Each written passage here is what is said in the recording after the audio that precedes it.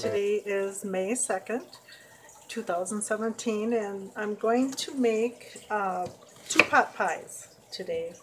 And I know everybody knows how to make pot pies, but this is just how I do it, and maybe there's some helpful hints that might help your pie taste better, or if you don't know how to make one, then follow along. The first thing I like to do is to saute the onions because I just like them cooked and in there better than putting the onions in the pot pie raw. I think it gives it a pretty good taste when they're sauteed, and I put a little bit of olive oil in the pan and saute the onions first, and then I add the roux later. And these are Vidalia onions. They're coming out now in the stores. They're so sweet and delicious. They're excellent onions to use. So I highly recommend the Vidalia. So I'll get that started and get the onions sauteed, and stay tuned.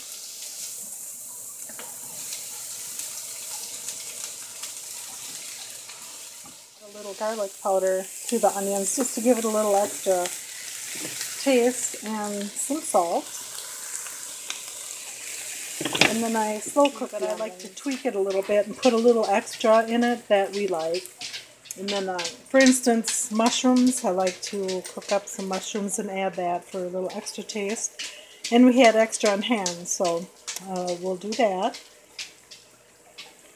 And I'll show you the rest of the ingredients. You'll need 1/3 cup of flour, 2 3/4 cups of broth.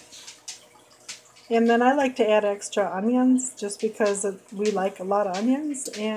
But you can put what you want in your pot pie, of course, because what you like is what you like, you know. So, and then 2 cups of frozen vegetables I found works best instead of canned.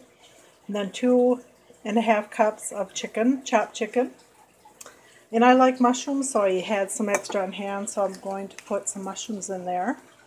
And then it calls for 1 pie dish, but since I'm adding extra ingredients, I'm going to use my more deep dish one.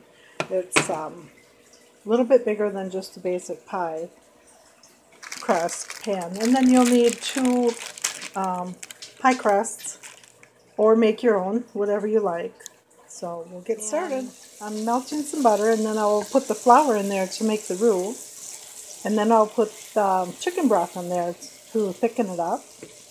And put the vegetables, and be almost ready for the crust. That simple.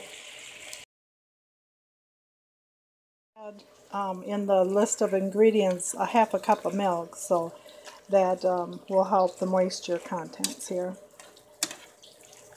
Alright, now it's ready to put into the pie shells. Crust. So it's been room temperature for a little while. Helps with the unrolling. Lay it on there. It's a little stretchy. It helps for my deep dish pan.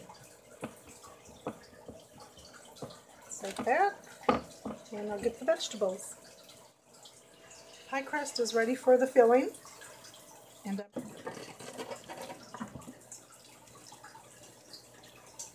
it's time for the top layer.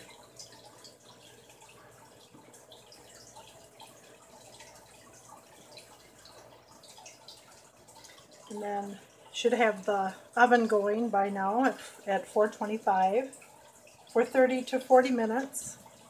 This one is a lot thicker, so I'll probably end up going about 50 minutes. And flute the edges. I used to do this for a living when I worked as a prep cook at a restaurant, so it comes pretty easy. Many pies I made. I'd go in at 3:30 in the morning, and making pies was tedious, but I didn't mind it. Just roll it under and pinch. There. And then I'll put a little top on the top. I usually just poke it with the fork.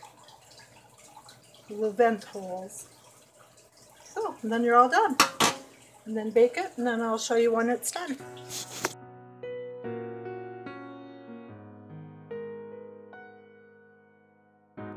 Pot pie is garlic bread. I think that would go really well with it, and it's yummy.